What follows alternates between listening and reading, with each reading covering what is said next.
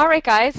So I have a presentation today, and I really want to actually explain to you how I trade puts and calls. But I do want to understand a little bit about how you guys have been trading so far. So if you guys wouldn't mind typing in the chat room, have you traded options?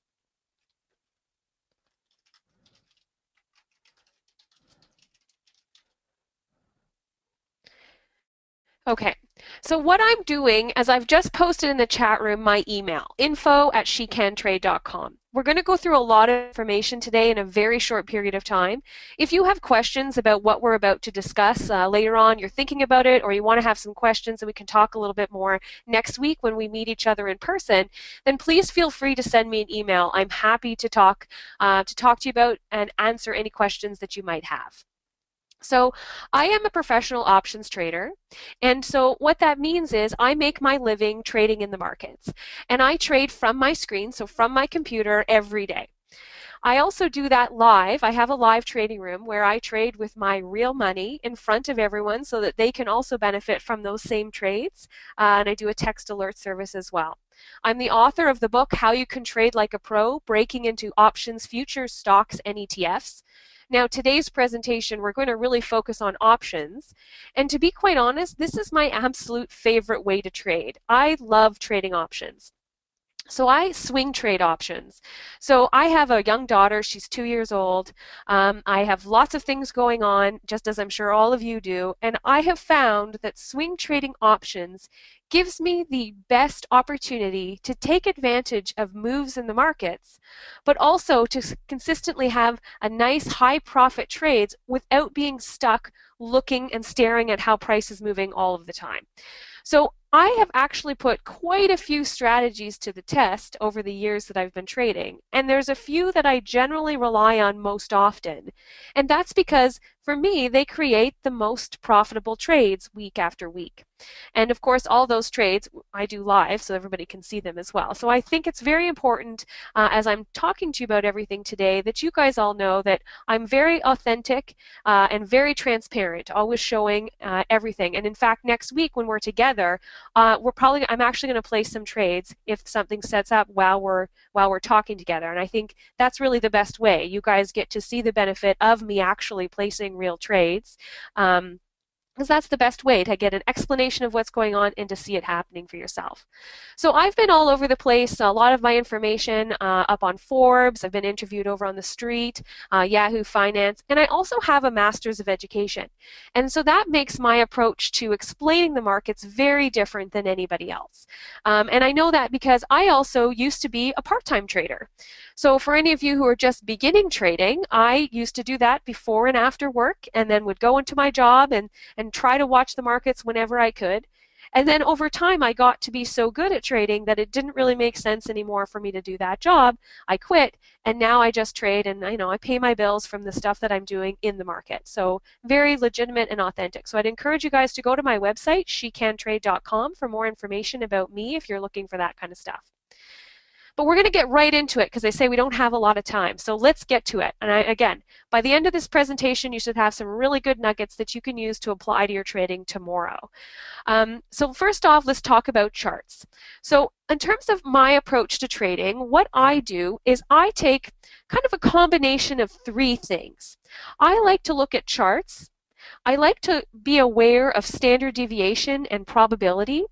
And I also combine that with the options chain.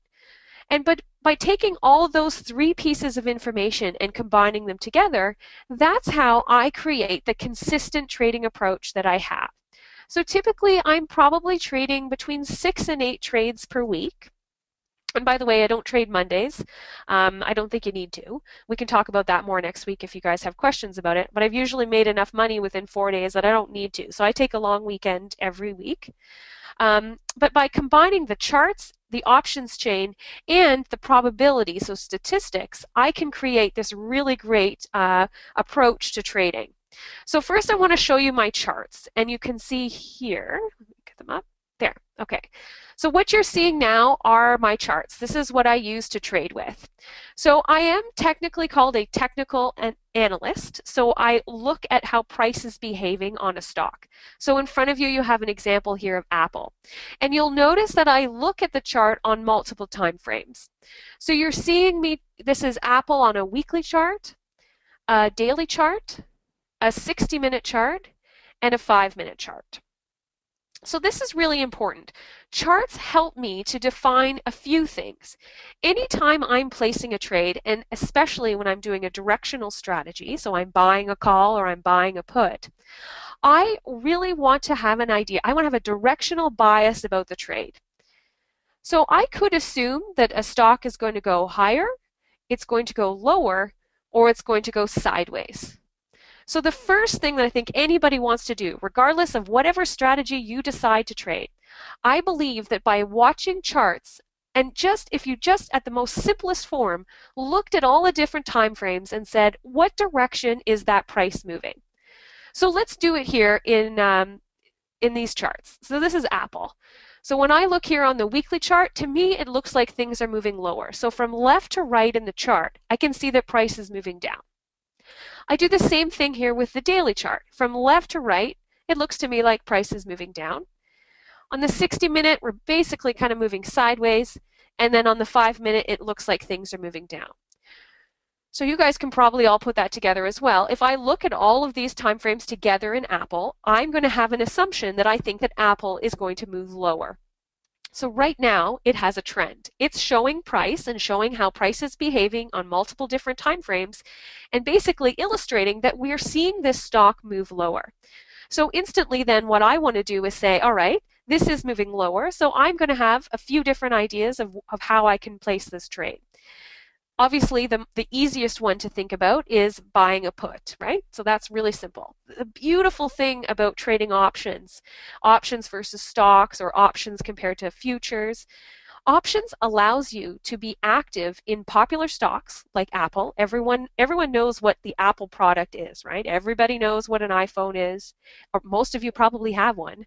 Everybody knows what they do, right? That company has ingrained themselves so well in our day-to-day lifestyle. So it's nice to be involved in a stock that we know, that we're aware of. It's considered a high beta stock. Now, rather than needing a huge, enormous account to trade with, I can choose to be involved in the option. The option allows me to trade a stock that moves a lot, like Apple, without costing me as much money as it will to be successful buying the stock, right? The option is fantastic. Options allow you to have choices to place trades based on the direction, based on if it's not moving at all, so you can do spreads, whether there's times with high volatility, low volatility. I mean, there's just so many options with options that, in fact, if you're just learning how to trade options, it can actually be a little overwhelming at the beginning. We have all sorts of crazy terms that we as professional traders talk about all the time. And I can remember when I first started to learn to trade. Now, granted, that was a while ago. But when I was learning, I used to get so confused with the terms. So that's why I wrote the book that I did. So my book, How You Can Trade Like a Pro, defines a lot of the terms that are discussed. And I don't know about you guys, but I'm sure if you went out and Googled options trading, especially for many of you who are just learning how to trade, when you Google a term, so let's say you want to Google volatility to find out what that means, I have noticed, and you guys will notice the same thing once I mention this to you, that all of the different websites about trading all define the terms the exact same way, and they don't actually really explain what that means. So I wrote a book, How You Can Trade Like a Pro. I just broke down all the barriers, used common language so people can actually understand what we're talking about. And I tried to really simplify trading in a way that works for me because this is how I'm paying my bills. And two, is something that other people can learn how to do as well. To me, it's not about being secret. I'm very open and transparent. I would love for you guys to learn the way that I trade and then you go off and make money too. You know, that makes me feel good. I want to contribute to the world in somehow, and this is how I'm doing it, by sharing my trades. So let's get back to the stocks there though in Apple. The other thing that you're going to notice here is that I have these lines, but my charts in general aren't overly complicated. There's not a ton of things on here. What they are exponential moving averages. So I want to know where price has been moving over a short period of time as well as a long period, and I want to know how that price is behaving. So again, I'm always looking to make the decision about a directional bias. Is something moving higher, sideways, or lower? And clearly here in Apple, to me, it looks like something is moving lower. So in terms of now making the decision to place a trade, this is where I'm now going to go to the options chain and make the decision about whether or not I want to actually buy a put here in Apple. So let's talk a little bit about how I use the options chain now. So first I've gone to the charts, I've made an assumption about where I think the direction of that stock's moving. Now I'm going to pull up the options chain. The options chain has tons of information on it, right? And it can be a little overwhelming for people. Next week when we're talking together as a group, I'm going to share with you more about how I read an options chain, because we'll be speaking together during the live markets, which will also, again, be an opportunity for us to place trades. I mean, looking at that Apple chart right now, I would definitely like to buy a put in it and see Apple move lower.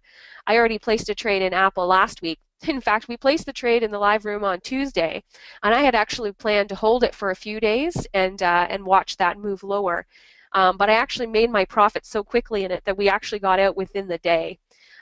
Generally, when I'm buying puts and calls, I prefer to hold them for a couple weeks. And just really give it some time. But you guys have seen the market over the last little bit has been so volatile. We've been moving all over the place. So I've been actually hitting a lot of my profit targets pretty early on when I've been getting involved in directionals. So, you know, Apple I already cashed in on last week, in and out in the same day. Not because I set it up to get out that day, but just because it happened so quickly, because I was right. So again, it's about building consistency when you're doing directional strategies. Next week when we talk, I wanted to share more about credit spreads. I really wanted to be able to give you guys, arm you with information about not only how to trade directionally, which is what we're talking about today, but also how to take advantage of the volatility, of premium that's there, and how do you sell spreads.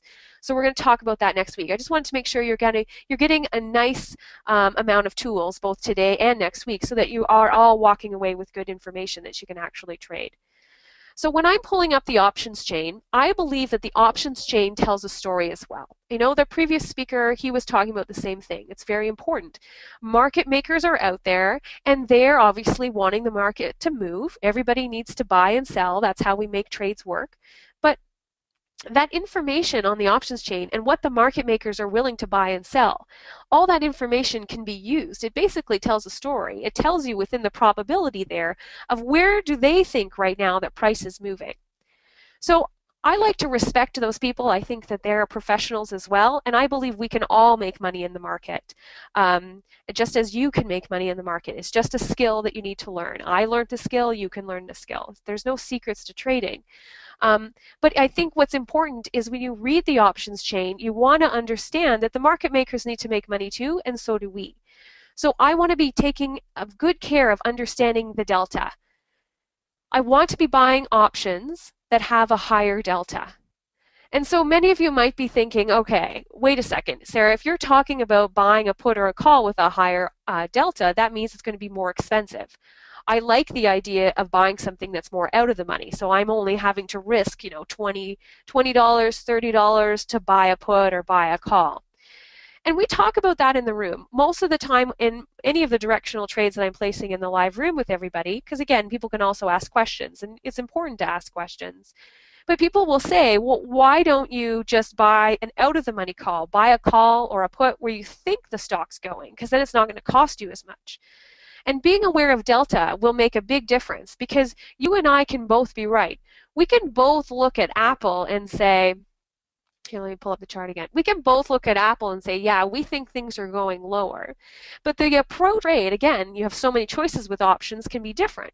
So right now, let's see, it's trading around 110. And if you and I both agree that Apple's moving lower, I have choices. I can buy a 110 put, which is right at the money, right where price is moving. And then I can try to set my targets in my head and say, okay, I'm going to buy the 110, and when we see Apple down at 105, that's where I'm going to exit. Or, and that's going to cost me more money than somebody who's buying an out-of-the-money put. So let's say they say, yes, I think Apple is going down to 105, so I'm going to buy a 105 put. And then they get frustrated because when Apple does get down to 105, they haven't made as much money as I have because I bought a little in the money. So let's say I bought the 111 or the 115 put. There is an advantage, there is an edge to buying puts and calls with a higher delta. So that's really important. And then also to know on your options chain is that where is there a lot of open interest? Where are there other people buying and selling? And are any of those levels going to hurt you or help you in terms of where you think that that stock's moving? So this is another tip for you if you're trading directionally. So if you're buying a call and you're buying a put. What you want to do is take a look at how much is going to cost you to get in the trade, and then take a look at how much the stock is moving.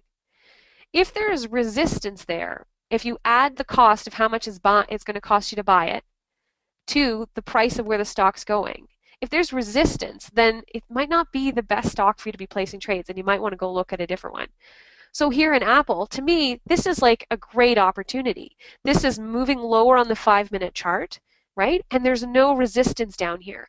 I would say there's resistance at 105. If we look here on the weekly chart of Apple, 105 has some resistance. So I love the idea of looking for this one. Apple also has that conference that's going on. I believe they had an announcement today around 1 o'clock. So we talked about this one in the room yesterday and today. I didn't want to get into it. I wanted to wait for that announcement. Looks like things actually pushed down a little bit lower. Again, very typical of Apple. So we'll be looking in the trading room tomorrow. We'll be looking for an opportunity to pick this up for a put, and with a goal of seeing things move lower here in Apple. All right. So another thing you can use, especially if you have a TradeStation account, I do have an indicator. It's called the Foundations Indicator, and you'll see it there on my charts. Those are what the blue, green, and red dots are. It's a really great way of taking a snapshot of how a chart is moving and whether or not it's really going to have a move, and it'll trigger it for you. If you are a TradeStation user, just so you guys know, they offer a free 1-week trial of my indicator. So if you want to do that, you just have to go to the TradeStation App Store and you can get a free week, right? And I think it's always important that you get to use the tool yourself and make sure it's good for you and useful, right? Because that's really key. So most traders will buy out of the money puts and calls, and they get frustrated because they have limited success with that. And I would say to you, you can increase your chance of success if you're trying to switch that around and you want to buy in the money. And generally what I'm doing is looking for deltas that are about 65. 65 is usually a nice little sweet spot. So if you don't have delta yet on your options chain, I'd encourage you to put it on there and start looking at how the options move when you're starting to purchase things that are in the money with a delta of about 65. Now, for me as well, another preference, we have a market that's moving so much right now. I have been really doing really well in weekly options. It doesn't necessarily mean for the directionals that I have to get in and out within that week, although, as I said, the market's been moving so much, we've been making a lot of money very quickly these days. I generally want to buy directionals 3 or 4 weeks out. So I might buy a put in Apple tomorrow, but I want something that will expire about 3 weeks from now.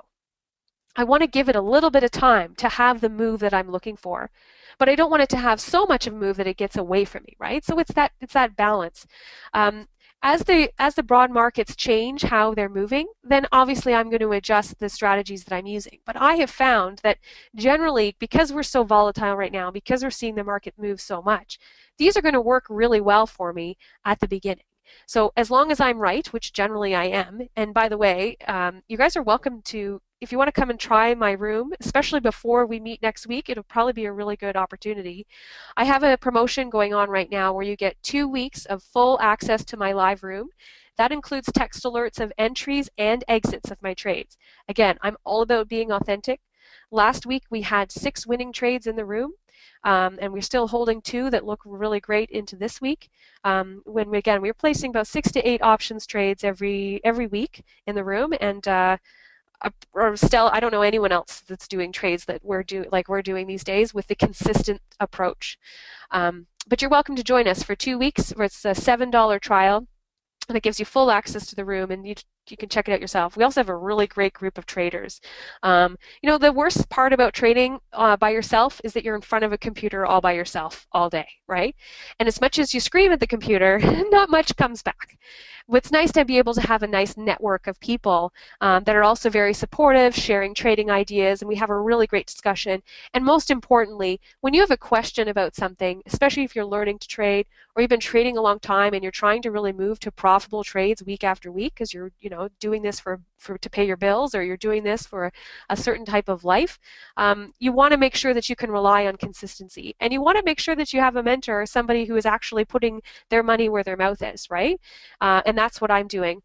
In the room, you're always seeing, just like today, you're seeing my charts during the day, and what we'll see next week is you're going to see my options chain. You're going to see me place actual trades, which is key. Just a few more minutes. I wanted to get through this one slide as well, is talking about a watch list, because it's so important that I believe you want to be trading the right stocks. Last week I was doing a presentation, and in that presentation, people were asking me my opinion about different stocks.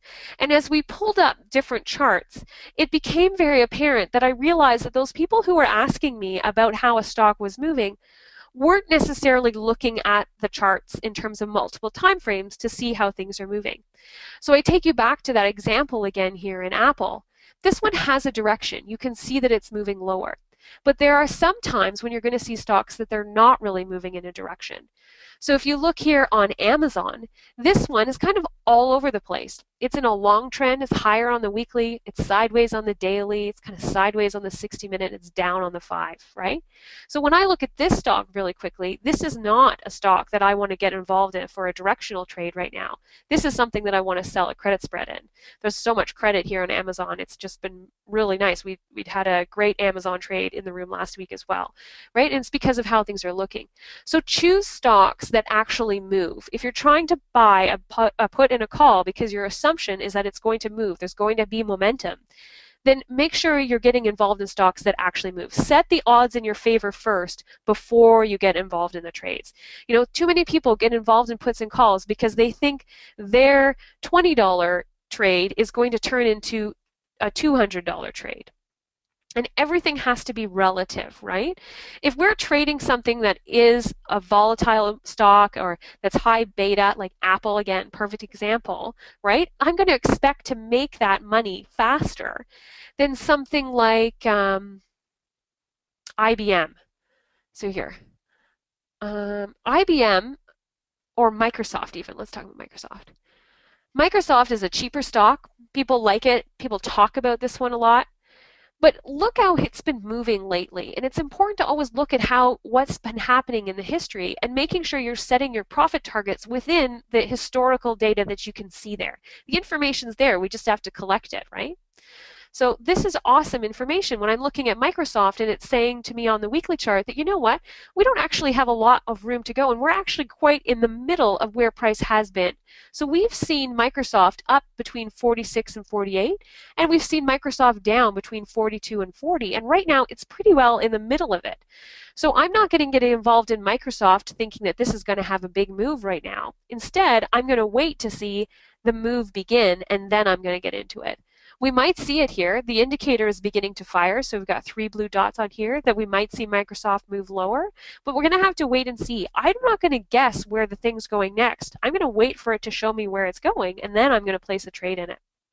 That's how I keep the high probability of trades. And that's what everybody is looking for, right? You don't want to lose your money to the market. I like how, I think it was Dan that in the last presentation said, you don't want to donate money to the market. And he's absolutely right. We're not here to give donations to other traders. We're here to make money for us, right? We want to be the winners on the winning side of those trades. So for me, when I'm building my watch list, I like stocks that are volatile and have a high beta. Remember, don't be scared of stocks that move. Just be armed with the right evidence and information to get in them. I look for decent volume in stocks and in the options. So you're generally going to find me in trading stocks that you're recognizing. I'm not going to be in penny stocks. I'm not going to be on something that, you know, the barber told me about this little tip and something's going to quadruple. I'm not all about that. I'm consistent trades every week.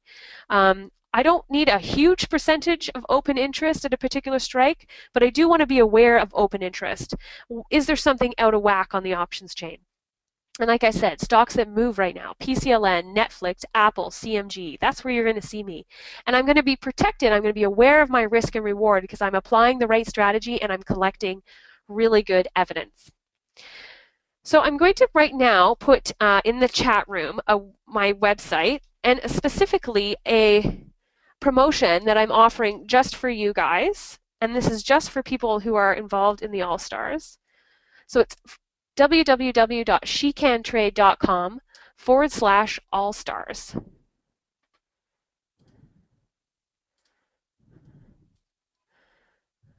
Okay, so you can see it here now as well. And I'm offering 2 promotions for you because, again, everybody is going to be on different learning curves and where they are in terms of their trading. Are you somebody that already knows how to trade and you're looking for consistent trades week after week and you want to be in front of someone and learn from someone who's trading their real money with you? Then you can try the live room. The live trading room includes trades that we're placing on the week. I'm always talking about risk reward is so important, always talking about strategy. What am I going to do if price does this? When will I get out? Why am I trading it? Why this strategy over the other? We have an awesome community of traders. So you can trial my live room. It gives you 2 weeks for only $7. After that, it's $197 a month. And generally, you've more than made that money after only 1 week of trading. I also have, if you're newer to trading and newer to my style and approach of trading, then I would encourage you to take advantage of a package deal. So what I'm doing here is it gives you a month in my room. You get all the texts, entries, and exits, and you're getting a course. So you're getting a course to learn how to trade like I do, all for $250. So generally that'd be about a $600 value, and it's half price, so it's $250. So if you're learning how to trade, learn from someone who trades their real money, learn from someone who actually has a master's of education, then you want to pick the course package. If you already are trading and you want to see what I'm doing, then come and see what we're doing here at shecantrade.com. You get a 2-week trial for $7, and I'm pretty sure you won't be disappointed because we're an awesome trading room. If not, then I look forward to meeting all of you next week. I would also encourage you to send me an email if there are particular stocks that you would like me to discuss next week when we're talking about it. Now, my presentation for next week is to be more focused on credit spreads. So if you have particular stocks you want me to make sure I'm talking about next week, you just need to send me an email, and I'll try to make sure that I'm including that in the presentation, because I know that everybody wants to get information that's relevant and timely for you based on what you're trading, so I want to make sure that I can help you with that as well. So send me an email, info@shecantrade.com, for that. There's lots of stuff up on our website with a lot of information about trading, but honestly, I understand what it's like to trade part-time, and it's a different trading approach than somebody who is just trading on the floor. And my approach in it is different because I understand what it's like. I know what it's like to learn to trade, to throw out strategies that don't work, and to really test things that do work, because I'm all about finding what's working and what isn't, and then making it better. And that's what we're doing in our room. So my time is up. We've gone through a lot of information. I hope you guys all found that helpful. Again, send me an email. I'm happy to answer questions for you. And the promotion, it's only about 24-hour promotion. So if you want the course, so you want a free course as well as a full month in my room for $250, you need to go to the website shecantrade.com/allstars to be able to take advantage of that. So happy trading, everybody, and we'll see you next week. I look forward to meeting you. And by the way, if you do bring my book, I will sign books as well next week as well. So How You Can Trade Like a Pro, if you don't have it yet, I'm happy to sign it for you next week when we meet each other. All right, happy trading, everybody. Thanks, Sarah.